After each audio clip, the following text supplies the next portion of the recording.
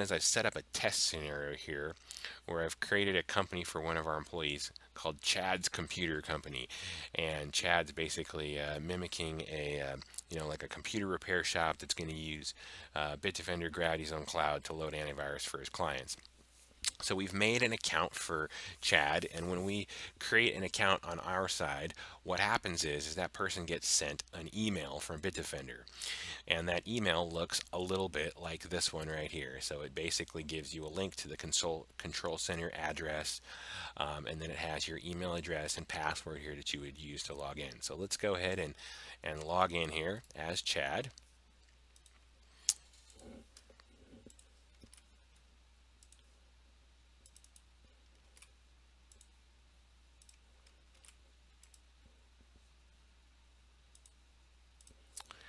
And here we go. We are getting logged in for the first time to the Bitdefender Gravityzone Cloud with Chad's Computer Company login here.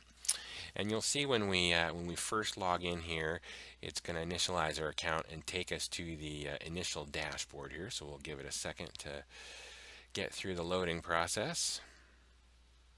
Make the lawyers happy here. Going to just bypass the welcome screen here so we get into Gravityzone, and here we go.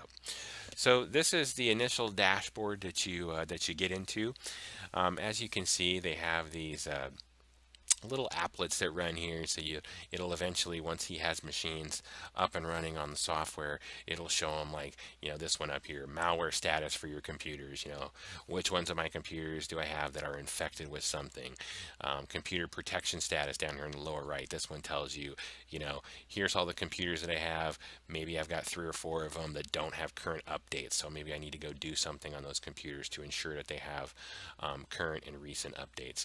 So this little dashboard is kind of handy, and you can actually add and remove. So you can go to add portlet here, and let's say they have a whole bunch of stock portlets in here that you can pick. Let's just pick one here. How about top 10 infected endpoints? I want to know who the top 10 infected computers are, so I kind of know whose computers I need to go run scans on or do some kind of removal on or something to that effect. So you can add and remove these little portlets really easily.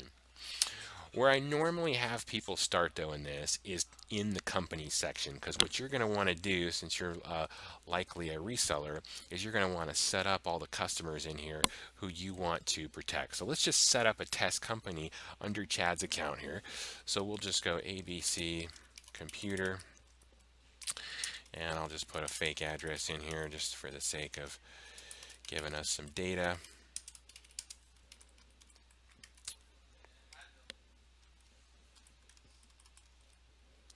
You'll notice as well, it does let you upload a logo so that you can co-brand your portal. And I haven't done that yet on Chad's account yet, but we will be doing that as we go. So this is where, as we pick what kind of customer it is. So customer refers to end user.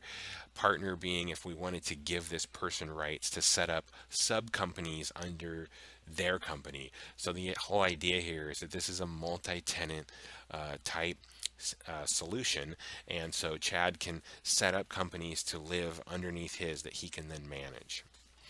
And then license here down here, if we actually had a license code, we could go ahead and stick that license key in here. For now, we're just going to go with trial, but this is where you would issue a license to your customer and where you would put that license in here. Okay, so we now have set up an account for ABC Computer underneath Chad's computer, which means Chad now can manage this account. And if we wanted to, we could go in and we could set up, 10 more companies in here. And so a lot of times that's the first thing that people do when they get into Gravityzone is get all your companies set up.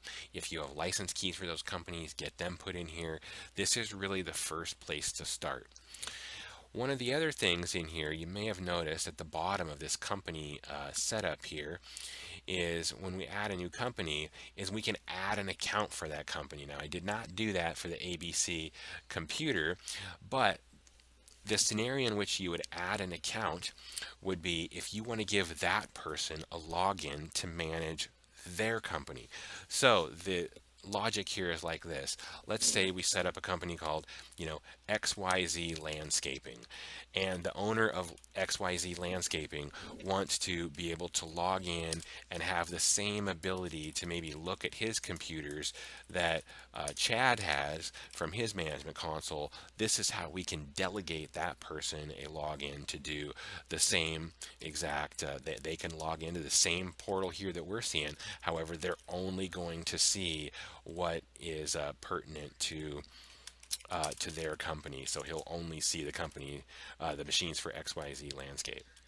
So I'm just going to go ahead and put in some info here.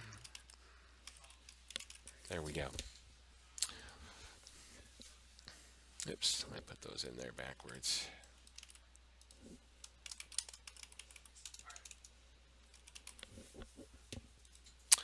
All right. So anyways, I just wanted to reinforce the point that when you first get logged in, you get through the dashboard section, come right to companies and get your company set up. The reason that is the next part we're going to go to is the network section. And the network section is where we actually browse and we can start setting up our containers for computers. Well, we can't set up those containers for the computers that we want to protect if the companies aren't created. So that's why the company creation process should probably always be done first, and it's a great place to start.